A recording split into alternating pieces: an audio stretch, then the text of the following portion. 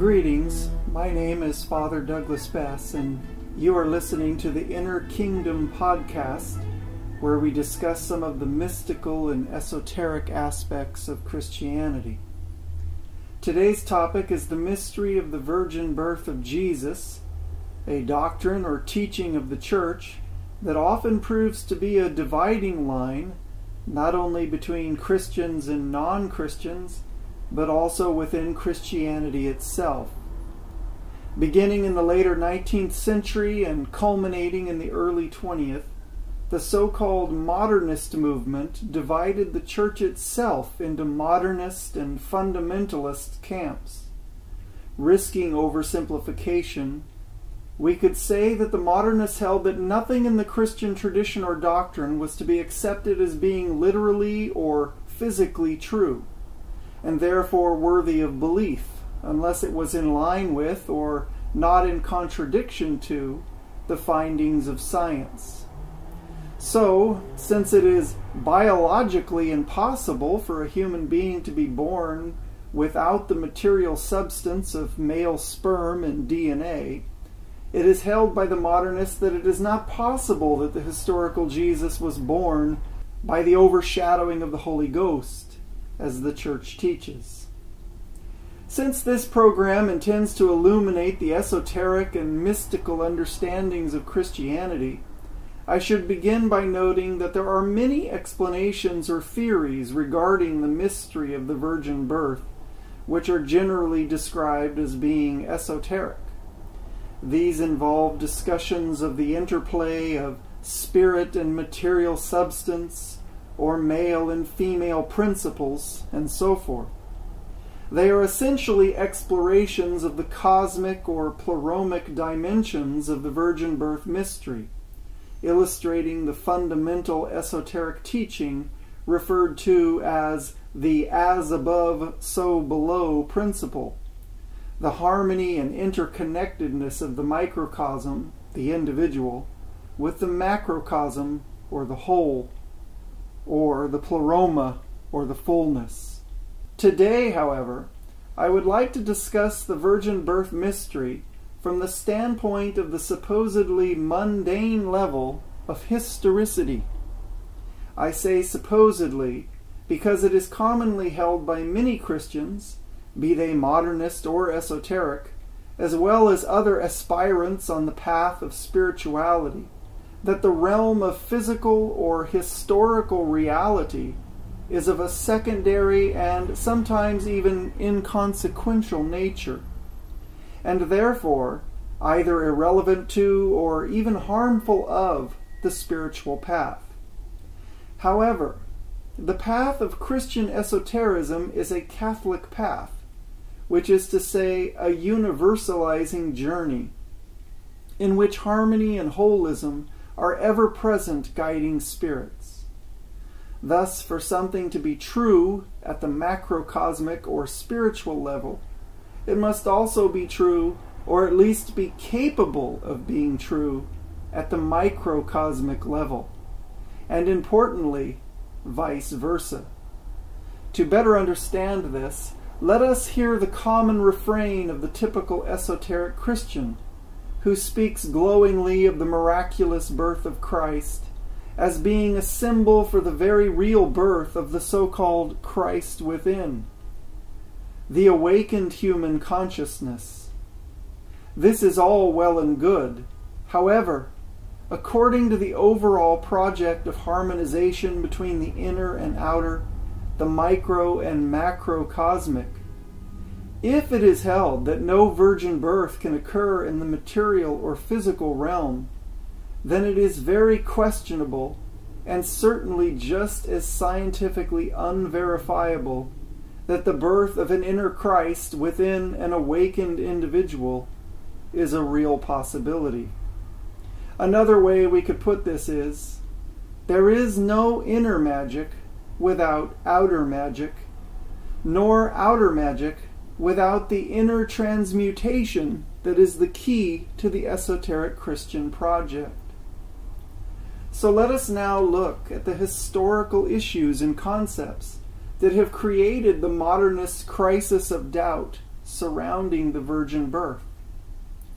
Perhaps the best place to start is with the work of biblical scholars, most of whom long ago abandoned the historicity of the virgin birth.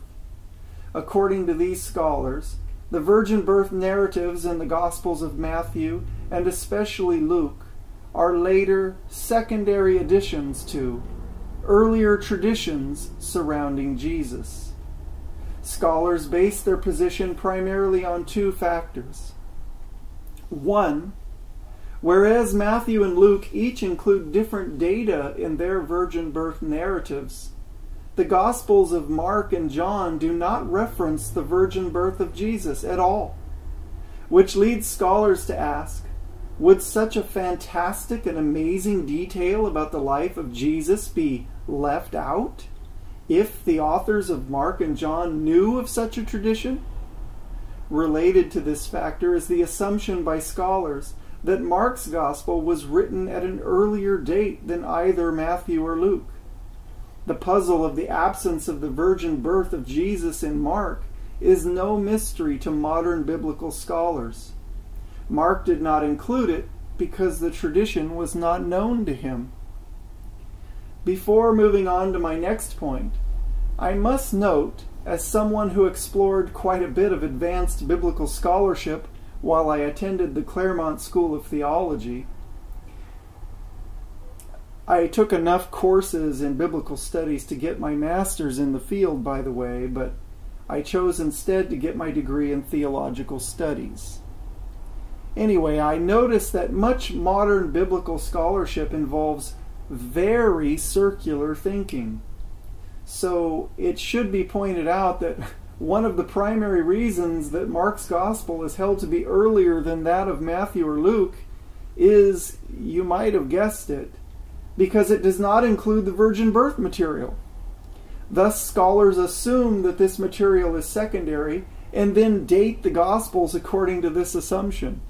Then they use the fact that Mark's Gospel does not include the material to prove the tradition is late. A more convincing scholarly argument against the historicity of the virgin birth narrative is that St. Paul, whose epistles are held to have been written before any of the Gospels had been composed, makes no mention of the virgin birth. As a matter of fact, as many esotericists know, St. Paul makes little mention of any of the biographical data surrounding the life of Jesus as it is presented in the canonical Gospels. This is especially problematic for the historicity of the virgin birth tradition because St. Paul, at several points in his letters, argues for the divinity of Christ. And what better argument could be marshaled for the defense of the divinity of Christ than the virgin birth? The fact that St. Paul does not refer to the tradition of the virgin birth is thought to be telling in this regard. Now, the absence of the virgin birth in the Gospels of Mark and John, and especially in St. Paul's epistles, are compelling evidence for doubting the historicity of the virgin birth of Jesus. But only, I contend, because we, that is, Christians in general, and even esoteric Christians, have lost touch with the earliest understandings of the first followers of Jesus and their direct descendants in the Apostolic age. We have lost touch with what I refer to as the keys of gnosis, the apostolic tradition, which was not nearly as dogmatic or draconian or miserable as we modern seekers imagine it to have been. For this tradition was, in fact, quite mystical, and yes, even Gnostic. This Gnostic tradition within early Christianity has become quite a stumbling block for us, and really for nearly the whole history of the Christian Church, since the dualistic distortions of some of the 1st through the 4th century heretical Gnostics essentially tarnished some of the most basic doctrines of the early Christians. One of these tarnished aspects of the Christian tradition was that of secrecy or esotericism.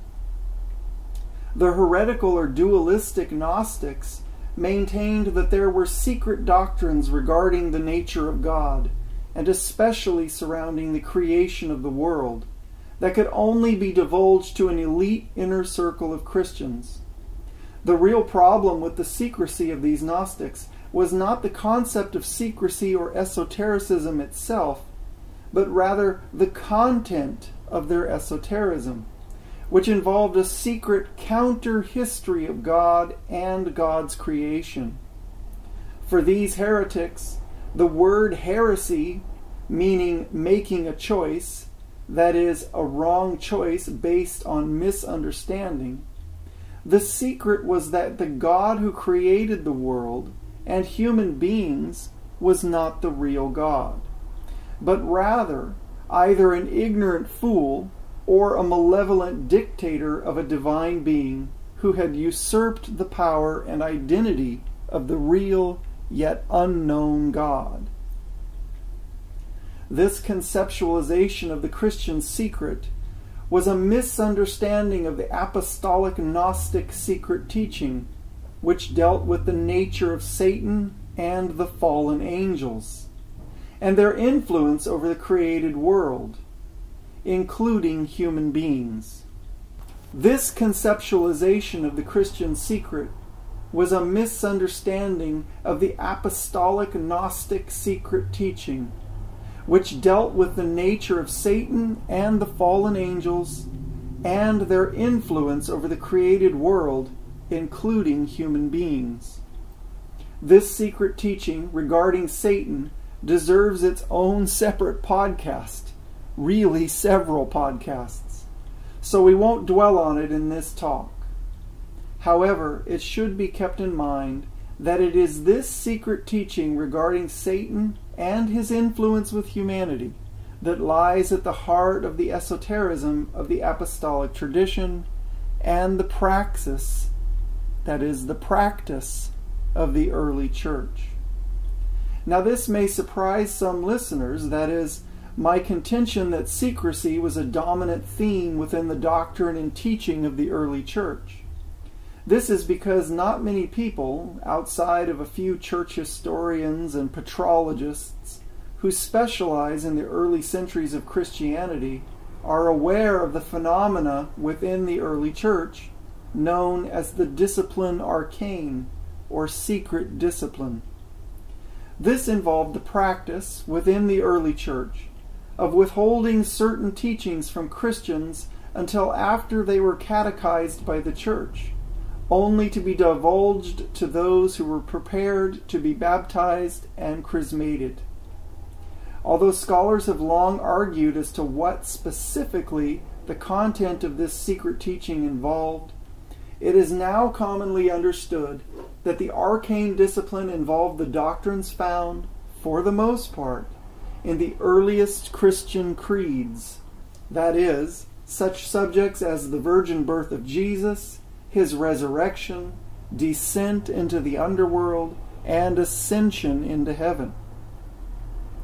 So why were these subjects, or historical factoids, if you will, which are now so commonly known throughout the world, even to those outside of the Christian religion, why were these considered worthy of a veil of secrecy?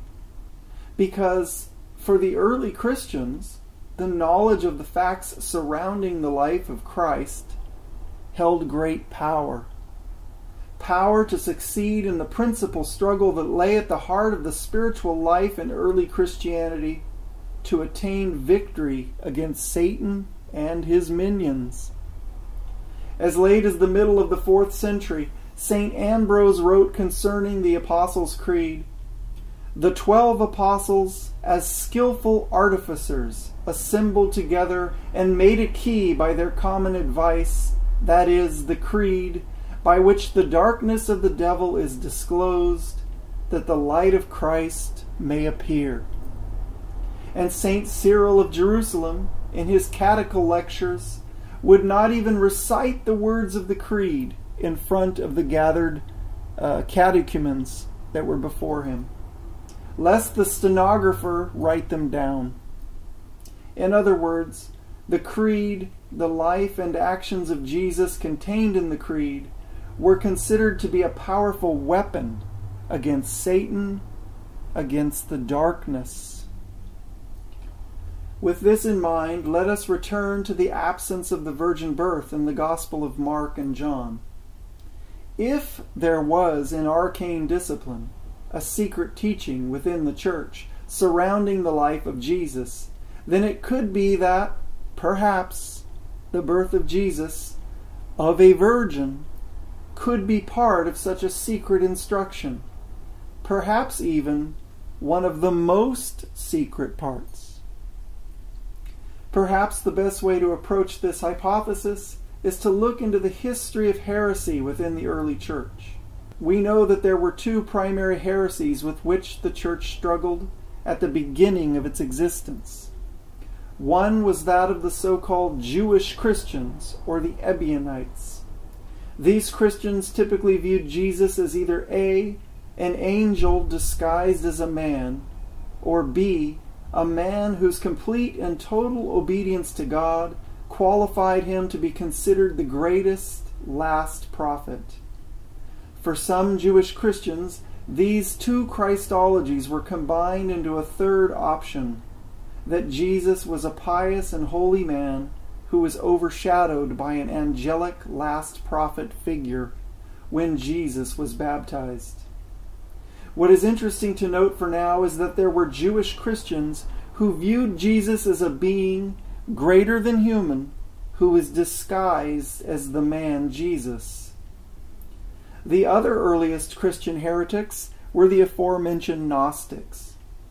These taught that Jesus was either A, a man who was specially chosen by the unknown God to become enlightened in order to reveal the unknown God to humanity, or B, a divine messenger from the unknown God who descended to earth and appeared to be human in the image of Jesus. Similar to some of the Jewish Christians, some of the Gnostics also held a fusion of these two positions, teaching that Jesus was a man who was, at his baptism, overshadowed or possessed by the emissary from the unknown God. Again, note this theme of Jesus being a disguised, otherworldly being who only appears to be a human. If we inquire as to what the Jewish and Gnostic Christians have in common, we see that first, as already mentioned, there is this element of disguise in regard to Jesus' humanity, especially for the Gnostics. More importantly, though, we notice that both groups share an inability to understand or accept the teaching of the Christians on the incarnation of the divine in a human being. For both the Jewish Christian and the Gnostic, there is a fundamental divide between the physical, the human, and the spiritual, the divine. At the risk of putting things perhaps too crudely or simplistically, we can say that for the Ebionites, Jesus could not have been divine, and for the Gnostics, Jesus could not have been human. Excluding, of course, those Ebionites for whom Jesus could have been angelic but not divine, and those Gnostics who did think Jesus was a human being, but had been possessed or overtaken by the Spirit of the Christ from the point of his baptism to his crucifixion. And here we come to the fundamental point of the virgin birth, which is to say, it is a seemingly necessary corollary to the doctrine or tradition of the pre-existence of Christ, and Jesus as the God-man, the Son of God incarnated as a human being. However, the biblical scholars and many modernists and esoteric Christians posit that this doctrine, that is, of the incarnation, is not a part of the earliest tradition. So we seem to have circled back to the beginning, as it were. So where then does this tradition of the virgin birth come from? Is it, as the modernists, the skeptics, and the scholars say, derived from the need of the so-called proto-Catholics to turn the prophet and reformer, but very human Jesus into a divine being, and therefore is it a secondary accretion to the tradition? One of the things you will discover if you listen to future episodes of this podcast is that I like to challenge my audience by positing ideas and concepts that they are not likely to encounter in typical metaphysical or esoteric communities or commentaries.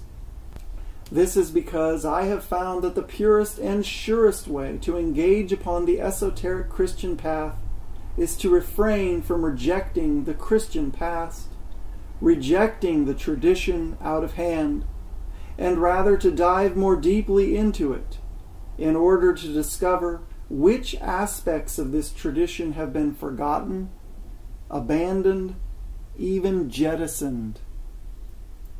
So let us try this, and let's see what happens. As hinted at a minute or so ago, many scholars and historians of early Christianity have posited that there was an original, basically Jewish Christianity, with some elements that would later develop into other groups of Christians, that is, Gnostics and the so-called Proto-Orthodox. It is said that the Proto-Orthodox party essentially forced its way into positions of power and then crafted what would eventually, over the course of a few centuries, become the Catholic or Orthodox Church, identifiable by its creeds, dogmas, and the authority structure of bishops and priests. In this process, the Jewish Christians and the Gnostic Christians were forced out, declared to be heretics, and on and on.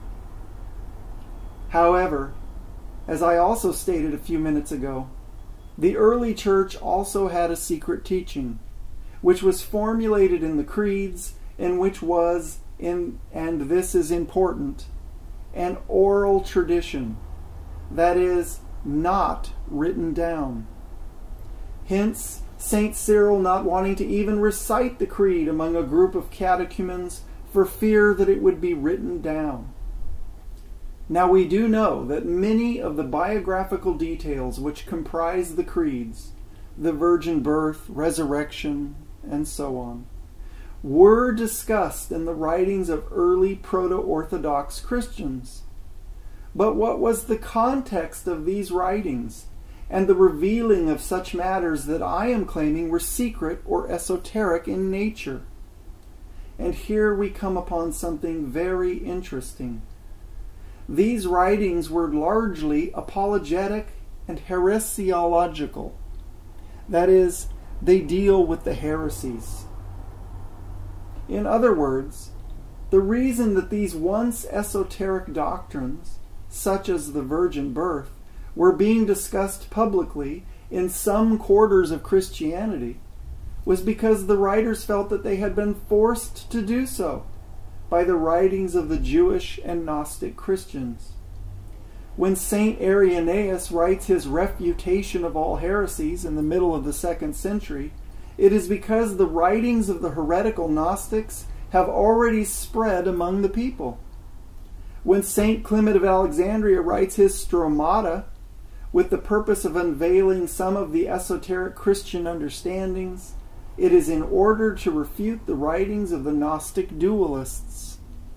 Origen's On First Principles is likewise motivated by a need to set the record straight, so to speak. Now let us return to the absence of the virgin birth in Mark's Gospel. This Gospel very well may be earlier than Matthew and Luke, but if the virgin birth is a mystery, perhaps it is not a case of Mark not knowing of such a tradition, but rather of Matthew and Luke deciding to reveal the tradition. Is there any internal evidence of this? If we look at Mark, we notice what scholars have referred to as Mark's overall theme, which is called the Messianic secret. This refers to Mark's consistent portrayal of Jesus performing healings and exorcisms, and then warning the beneficiaries of these as well as the demons who are said to have caused the problems, not to reveal the divine identity of Jesus until it is the appropriate time to do so. And what is the appropriate time to reveal the identity of Jesus as the divine Son of God? St. Paul, and remember that his epistles are said to be the oldest Christian writings, points the way here when he states that the powers and principalities, that is, the demonic powers that attempt to keep God and humanity in a state of disharmony, according to St. Paul, these powers would not have crucified Jesus if they would have known who he was. So the secret identity of Jesus, as found explicitly in Mark and in St. Paul, is a foundational understanding in the earliest strata of Christianity. And this secret identity is related to the crucifixion and resurrection of Jesus. This, of course, is related to the centrality of the meaning of the cross in early Christianity. Now let us look at the Gospel of Luke.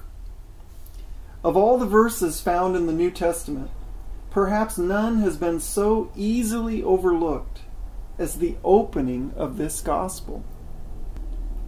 For as much as many have taken in hand to set forth in order a narrative of the things that have been accomplished among us, it seemed good to me also, having diligently attained to all things from the beginning, to write to thee in order, most excellent Theophilus, that thou mayest know the verity of those words in which thou hast been instructed.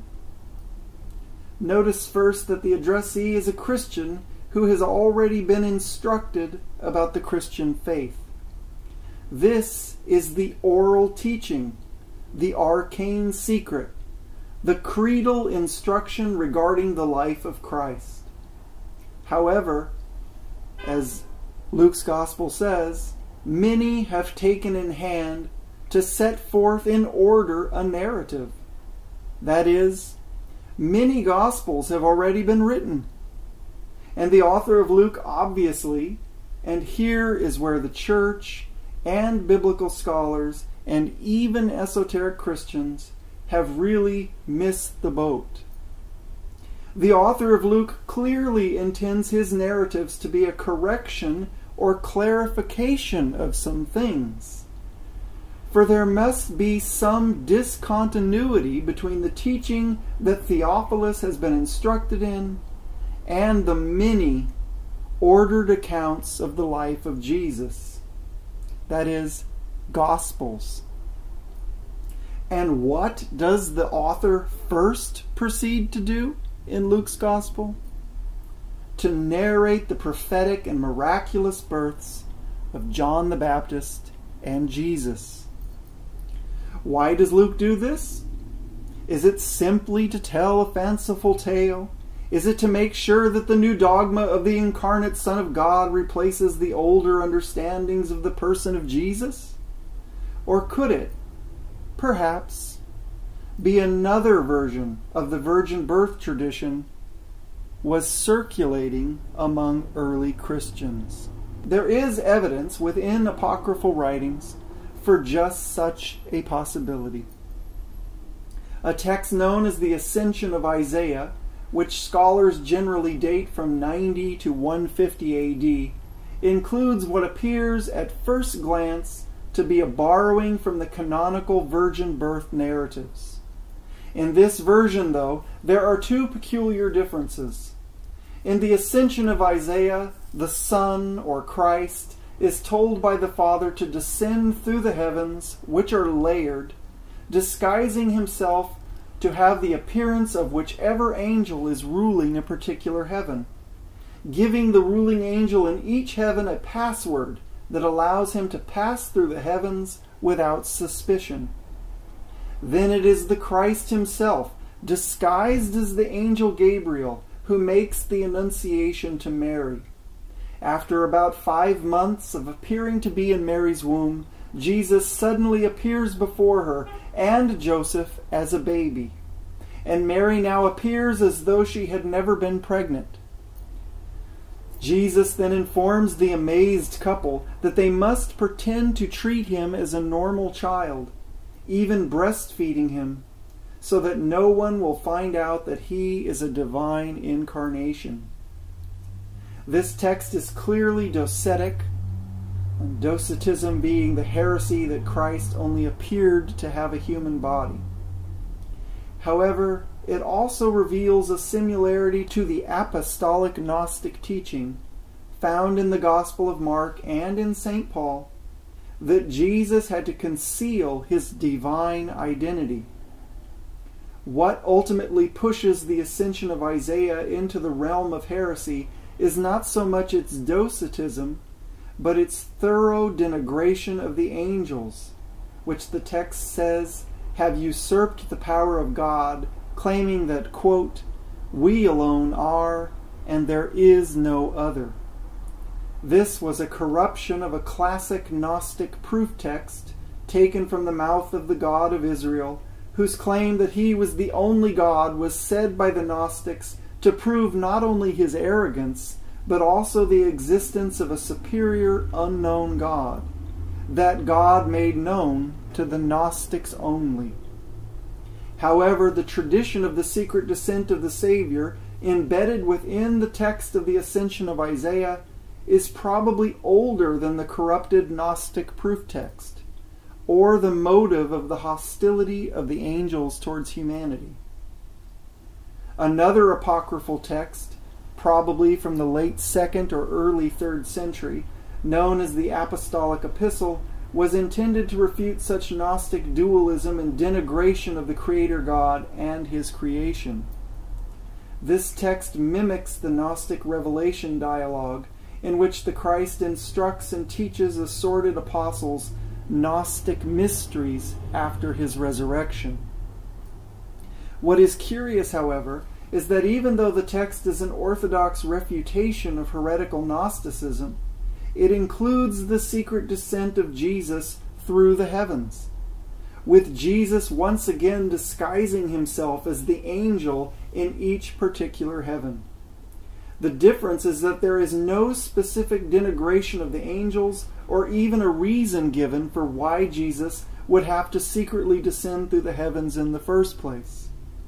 Nonetheless, the inclusion of the secret descent in this text, which is an anti-Gnostic apocryphal writing, gives us an important clue as to the degree to which the secret descent tradition was accepted in the early church. As noted already, this secret descent motive is no doubt connected to the apostolic Gnostic tradition of the secret identity of Jesus as a necessary prerequisite for the mission Jesus was to accomplish on the cross. But where did it come from? Why was it included in the virgin birth narrative? It seems to me that the virgin birth narrative was derived largely from circles of Gnostic Christians who had been drawn into the orbit of the Proto-Catholic Church. These Gnostics' belief in the pre-existence of Christ no doubt caused them a problem when proselytizing. For the more Jewish Christian tradition, which was probably older and was also part of the Proto-Catholic party beliefs, included Jesus' brother, James, the leader of the Jerusalem church in the immediate aftermath of the crucifixion, and of course, Mary and Joseph, that is, the parents of Jesus. How were the Gnostics to maintain that Jesus was both pre-existent and born of Mary? According to their theology, physical matter was unable to have converse with spirit or the divine. The solution was that Jesus was in fact born, but not in the usual human manner, but rather by a divine intervention, and that his body was therefore somehow different than human. Now this, of course, is not Orthodox or Catholic teaching on the subject, as it has been propounded for the past millennium or more. However, there is no way around it. The virgin birth narrative clearly exhibits a heretical Gnostic origin. For if Christ in the person of Jesus became man so that man could become as God, if Jesus Christ was truly a man in order to bring salvation to humankind, then why was it necessary for him to be born in such a non-human manner? That is, why couldn't he have had a human father? I believe that the answer is that the virgin birth narrative is the best solution that the apostolic tradition could bring forward to present how Jesus could have been both human and divine. For there was clearly a belief in the earliest Christian communities that there was too much of a disconnect, too much animosity between spirit and flesh, to allow for the divinely incarnated Son of God to be born by normative human means, that is, by sex. Likewise, the other Christian solutions to the problem, the Ebionite, the Jewish Christians, and the Gnostic, were insufficient to explain the mystery that was taught in the divine incarnation. The Ebionite contention that Jesus was a prophet downplayed his divinity, and their alternative theory that Jesus was an angel downplayed both his divinity and his humanity. The heretical Gnostic contention that Jesus was a kind of spiritual envoy of the unknown God, disguised as a human being, likewise downplayed his humanity, just as their alternative solution that he was a human being who had been possessed by the unknown God for a short while in order to accomplish his mission, downplayed his divinity. So, the Proto-Catholic Party very well may have adopted an early Gnostic tradition regarding the birth of Jesus, which was probably intended to explain how Jesus, though divine, could have been born to a human mother and father, and been raised as a child until adulthood, without anyone knowing about it. It was, said the Gnostics, all a ruse, so that Jesus could accomplish his mission on the cross without interference of Satan and his minions. This story was adopted by the likes of the authors of Matthew and Luke, who removed the ruse aspect of it, since by the late or early 2nd century there were probably Proto-Catholics who were leery of the implications of God essentially tricking Satan into crucifying his Son. Just as Matthew and Luke removed the degree of secrecy found in Mark's Gospel. Nonetheless, Matthew's Gospel retains some of the ominous nature of the secret identity of Jesus related to his birth. This is found in the account of the so-called Holy Innocents, whereby the infant Jesus' parents must flee with him to Egypt in order to avoid Herod's dragnet of slaughter. We will probably never know if the Ebionite contention that Jesus was born according to normative human processes was older than the tradition of the virgin birth. However, even early Jewish Christian apocrypha leave a strong possibility that the doctrine was especially held in secret by the early Christians. The most complete exposition of the Ebionite doctrines is given in a 3rd century text known as the Clementine Homilies. What is curious about these texts in relation to our subject is that although the Clementines clearly contain older traditions, they were nonetheless compiled in their final form no earlier than the 3rd century. Now, by the 3rd century, the teachings of the Catholic and Orthodox churches regarding Mary and Jesus' virgin birth were quite widely known. So why do the Clementines make no mention of this, nor even of Jesus' mother, if for no other reason than to disprove such contentions? I suspect that the reason is that even among the Jewish Christians, it was taught orally that Jesus was born of Mary and that this was a miraculous birth. The Ebionites, who had preserved the traditions found in the Clementines, had kept this emphasis on oral secrecy even into the 3rd century. The virgin birth very well could have been part of their esoteric deposit of faith. In conclusion, we could also speculate that the virgin birth tradition may not have been part of the original deposit of the arcane mysteries of Christianity, at least not as it is expressed in the Gospels of Matthew and Luke.